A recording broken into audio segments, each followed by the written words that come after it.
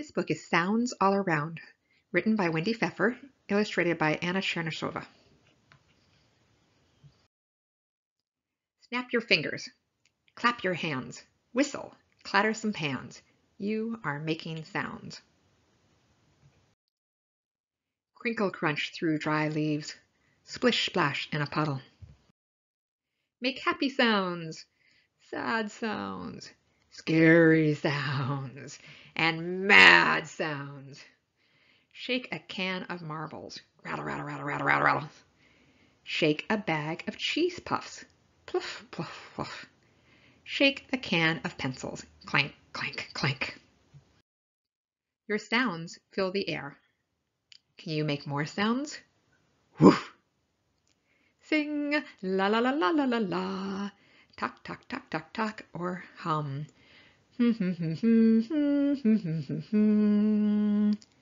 These sounds all come out of your mouth, but they start in your throat. This has a picture of the vocal cords, that especially let's look at the thing called the larynx. That's also called your voice box. Put your hands on your throat and then sing, talk, or hum. Your fingertips will tingle because your vocal cords shake to make sounds. Your vocal cords shake back and forth very fast. This is called vibrating, and that makes the air around them vibrate. These vibrations move through the air in waves called sound waves. Now be quiet. Feel your throat. Your vocal cords are still. They're not vibrating, so there's no sound.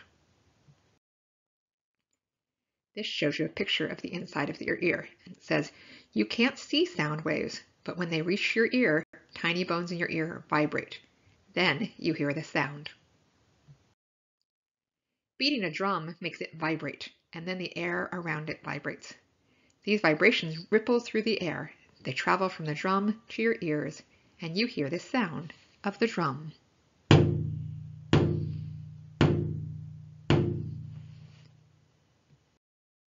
Long ago, people used drum sounds to sound messages. They beat high sounds, low sounds, fast sounds, and slow sounds. These sounds traveled through the air from village to village.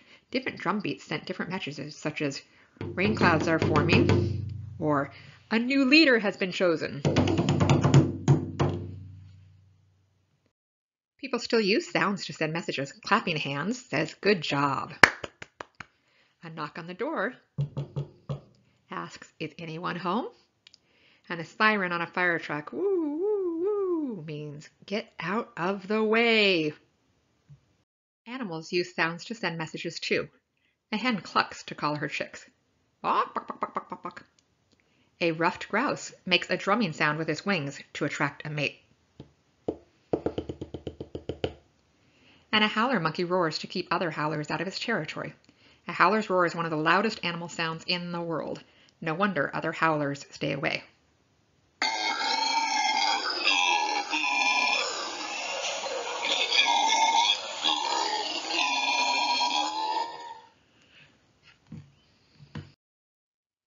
In the dark, a bat avoids an object in its flight path by making high squeaking sounds. Its sound waves hit the barn. The sound bounces back. These echoes warn the bat to change direction before it bumps into the barn. A bat finds food using echoes too. Sound waves bounce off insects. In total darkness, a bat can locate 600 insects an hour by listening for the echoes. This is called echolocation. Sound waves travel through solid ground as well as air. A snake has no ears. To hear, the snake puts its head on the ground. A bone in its head feels the sound vibrations. They warn the snake that an enemy, maybe a mongoose, lurks nearby. Sound waves travel through water too. A mother whale can find her baby by sending clicking sounds through the water. When the sound waves bump into her calf, echoes bounce back. The mother whale listens. She hears the echoes and knows where her baby is. Whales and dolphins locate objects by sending sounds through the water, then listening for echoes. People use a device called sonar to send sounds in water. When the echoes bounce back, people know how deep the water is. They also discover where submarines, shipwrecks, and schools of fish are. Sounds are an important part of our lives. Some sounds, like music, please us. Some sounds, like a jackhammer, annoy us.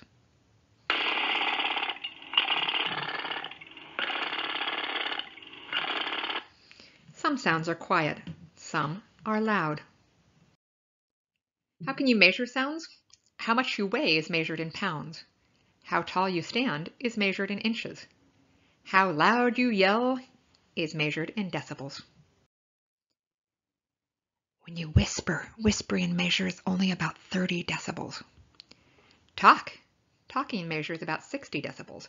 Or if you yell, a loud yell measures about 85 decibels. Rustling leaves measure 20 decibels, a vacuum cleaner 70, that jackhammer is 130, a space rocket is very loud. It measures 200 or more decibels. Some loud sounds can really damage your ears, so you should be careful about protecting your ears around loud noises. Luckily, there are many ways to protect your ears, like covering your ears when a fire truck or ambulance drives by, or making sure you don't play your music too loudly. People who work close to airplanes or use jackhammers have to be even more careful about protecting their hearing. We live in a world of sounds. Telephones ring, thunder rumbles, water gurgles, birds chirp, bees buzz, friends talk, and we laugh, cry, hiccup, and sigh. Sounds are all around. Keep listening. You can do some experiments today. You can try listening to sounds around you. Listen in the house. Do you hear a clock ticking, the television blaring, or someone laughing? What else do you hear? Listen on the front steps. Do you hear a dog barking, a ball bouncing, or a horn honking? What else do you hear? What could you hear on a farm or during a storm? In the forest? Near the ocean?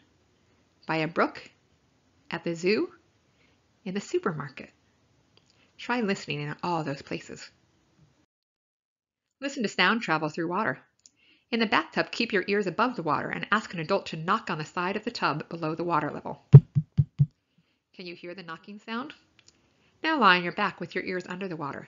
Ask an adult to knock again. Can you hear the sound travel through water? Which knocking sounded louder?